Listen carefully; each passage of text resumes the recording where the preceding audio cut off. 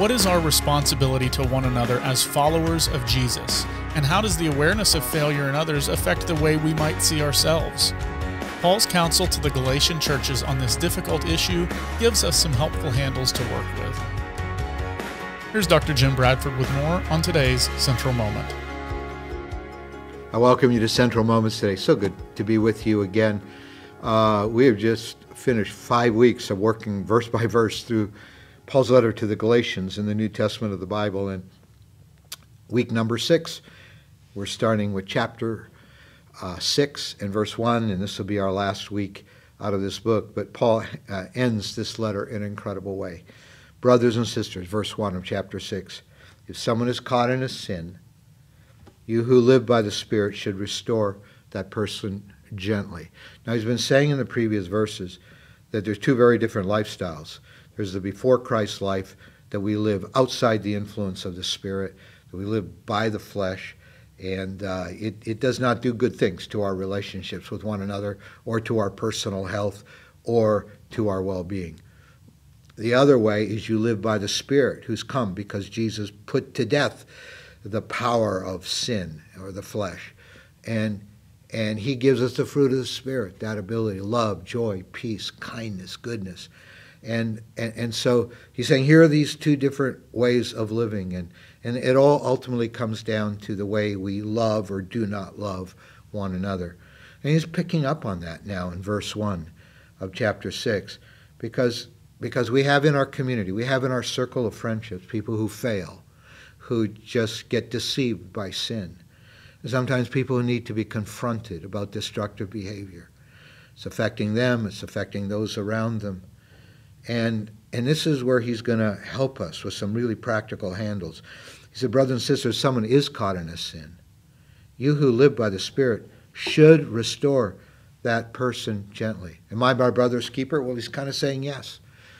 Yes, it reminds us of Hebrews 3, where he says, see to it, brothers and sisters, that none of you has a sinful, unbelieving heart that turns away from the living God.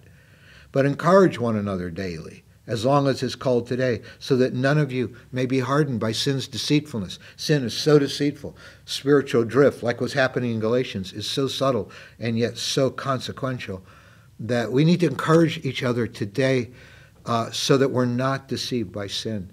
And this is what he's saying. There is a place where we restore people. We confront sin.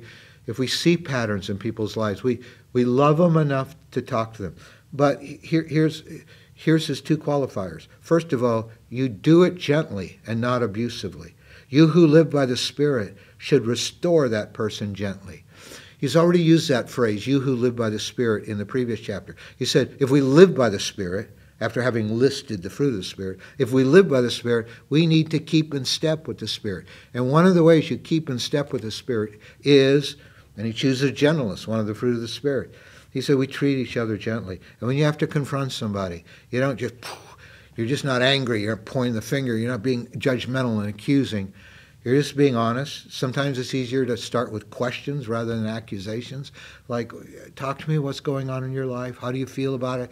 But there comes places in which we can use gentleness to confront.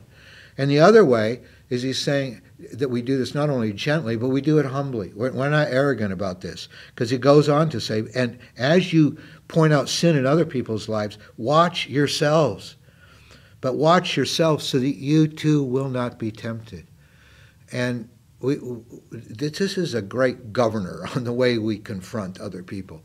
Like we do it knowing that by the grace of God, I could be in that person's shoes. I mean, I could be the person that would mess up. I think whenever you get this spiritual arrogance and overconfidence, like I'm better than everybody else, I'm spiritually impervious to ever being deceived by sin. I mean, when you get in that place, I think of the Proverbs, let the person who thinks they stand be careful, because they're the ones that are going to fall. And so we do it gently in our confrontation, and we also do it humbly, watching ourselves, knowing that we may also be tempted. And in that way, he said, we carry one another's burdens. Father, we thank you for the people in our lives who confront us. when they see dangerous things, when they see spiritual drift in us, when they see sin patterns growing in our lives. And we pray you'll help us to do that. Maybe some of us need to do some intervention with drug addicts in our families. Maybe some of us just see our kids drifting or our spouse drifting spiritually. Help us to be willing to gently and with the fear of God, humbly, to bear each other's burdens and help each other in our weaknesses and failures. We pray you'll help us to do this so that we all stand strong. In Jesus' name.